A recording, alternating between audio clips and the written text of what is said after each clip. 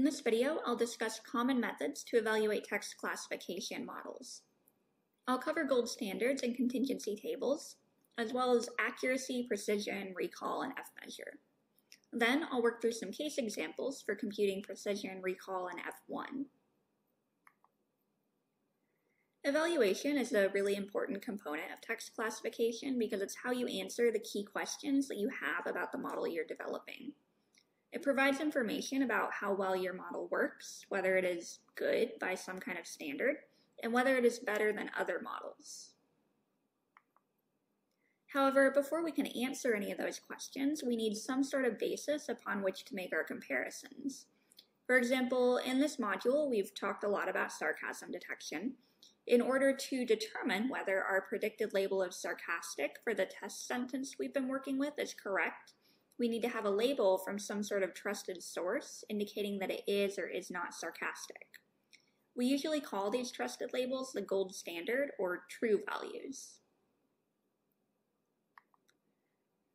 We can acquire our gold standard from a variety of sources, and which sources are reliable will depend on the task. If you need labeled data for a specific subject area, for example, you're rating English to Polish translation quality, then you will want to recruit experts in that specific subject area. Otherwise, you can't be assured that your gold standard is reliable. For example, asking me to rate English to Polish translation quality would not be a good idea because I'd have no idea what I was doing. For simpler tasks, or tasks that most people would be expected to be able to complete easily, like deciding whether one event takes place before another in a sentence, you can usually get away with recruiting non-experts. Non-experts might be your friends or family, or they might be crowd workers from websites like Amazon Mechanical Turk. And once we have our gold standard labels, we can actually begin to evaluate our classification model. Evaluating classification performance basically boils down to comparing predicted and actual or gold standard labels. We usually do this using metrics based on contingency tables, also referred to as confusion matrices. In a contingency table, there are rows, which usually correspond to the predicted values, and columns, which usually correspond to the actual values. The number of rows and columns depends on the number of classes you're considering. In this video, we'll be assuming that we're doing binary classification, so we'll have 2 rows and 2 columns for classes A and B. The 4 quadrants of our confusion matrix will then correspond to true positives, which are instances that were predicted to belong to the true class and that actually are in that class. False positives, which are instances that were predicted to belong to the true class but actually aren't in that class. True negatives, which are instances that were predicted to belong to the false class and actually are in that class. And then false negatives, which are instances that were predicted to belong to the false class but are actually true. So then, using our 2x2 contingency tables, we can compute precision, recall, F-measure, and accuracy using simple formulas. For accuracy, we're computing the percentage of all observations that the system labels correctly. So the correct quadrants of our matrix are the true positives and the true negatives. We'll sum those and then divide them by the sum of all 4 quadrants. Accuracy is a fine metric, but it has some shortcomings that make it not very suitable for some tasks. For example, it does a bad job of describing performance when you have an unbalanced data set. If you have a data set with, say, 999,900 non-sarcastic sentences and 100 sarcastic sentences, your classifier could just sort of shrug and be like, I'm going to say everything is non-sarcastic. And in doing that, it would achieve 99.99% accuracy.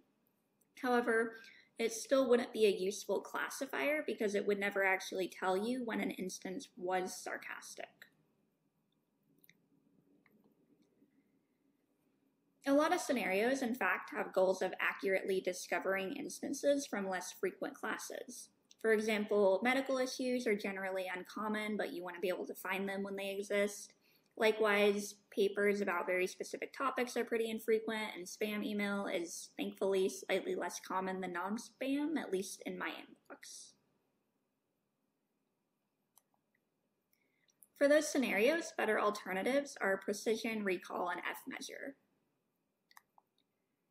Precision answers the question of the instances that are predicted to be positive, what percentage of them actually are. To do that, you just take the number of true positives and divide it by the sum of the true and false positives. That's everything that was predicted to be positive, regardless of the actual label. Recall answers the question of the instances that actually are positive, what percentage did the system predict to be?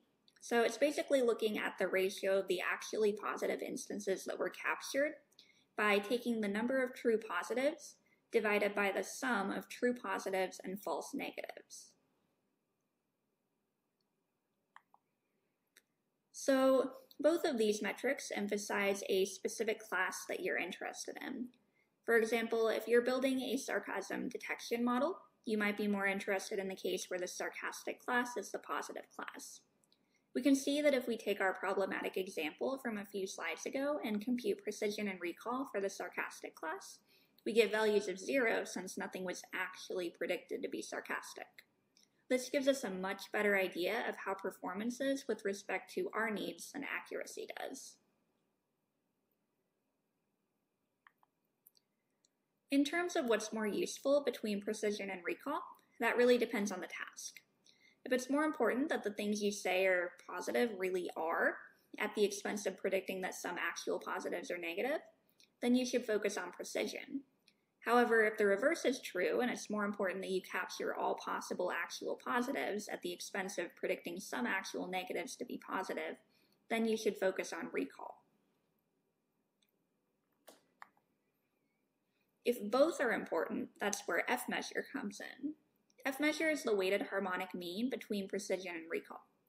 It takes a parameter beta that decides which of precision and recall is more important. If beta is greater than 1, recall is more important. If beta is less than 1, precision is more important. And if beta equals 1, they're equally important.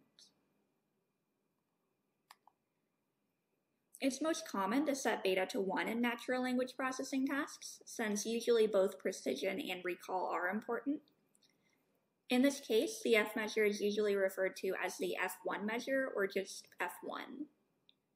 When you insert a beta value of 1 into the F-measure equation, you get the sum of 1 squared plus 1 times precision times recall, all divided by 1 squared times precision plus recall.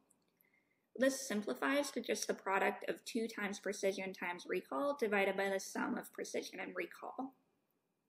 Even though precision and recall are weighted equally in F1, the measure is a bit conservative, so whichever of the two numbers is lower will factor a bit more heavily into the final score.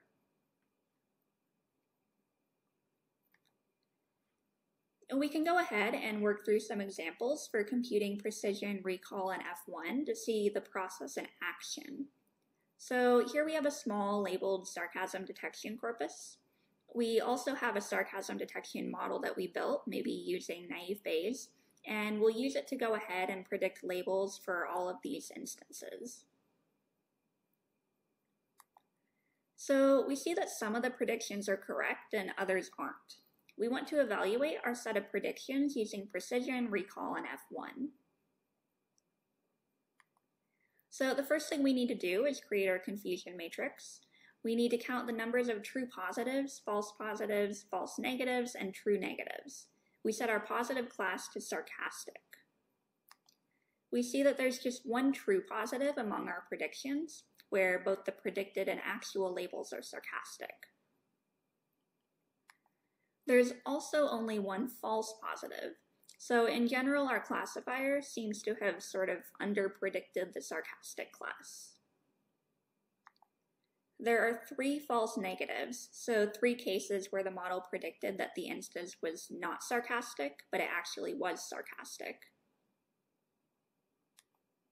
And finally, there are 2 true negatives, or cases where both the predicted and actual labels were not sarcastic.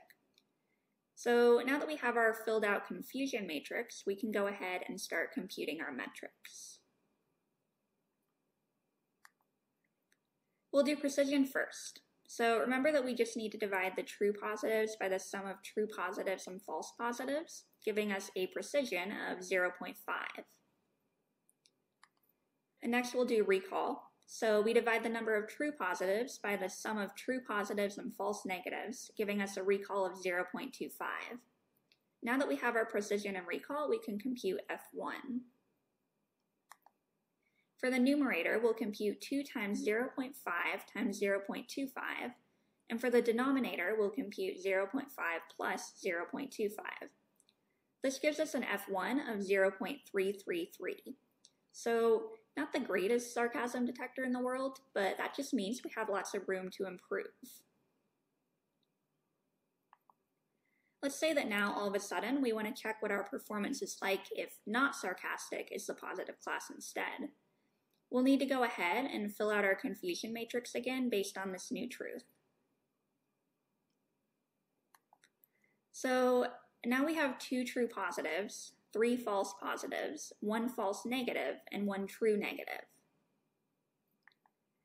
With this new confusion matrix, our precision is 2 divided by 5, or 0.4. Our recall is 2 divided by 3, or 0.667.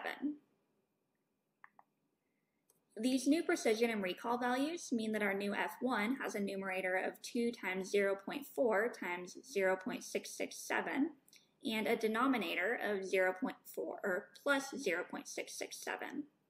This actually ends up resulting in an F1 of just ever so slightly above 0.5.